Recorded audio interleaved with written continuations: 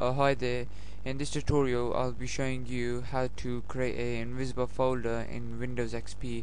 First of all, what you gotta do is go to your desktop, and anywhere on the desktop just right click, click on new, and then click on folder. Well, now it's gonna ask you to name the folder, but what you gotta do is hold down Alt, and on the number pad click on press 0160, and then just click out the box. Now you can see that it's got no name on it. It's very important that you type in 0160 on the with the numpad, which can be found on the right hand side of your keyboard. The numbers which are on top of the letters won't work, as that's not the number pad. Okay, now as you can see that this is a folder with no name to it.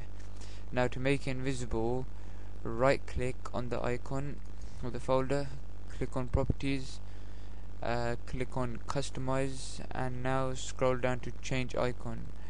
Okay, now scroll down to where it's a blank icon, just click on it, click on OK, click on apply, and click on OK.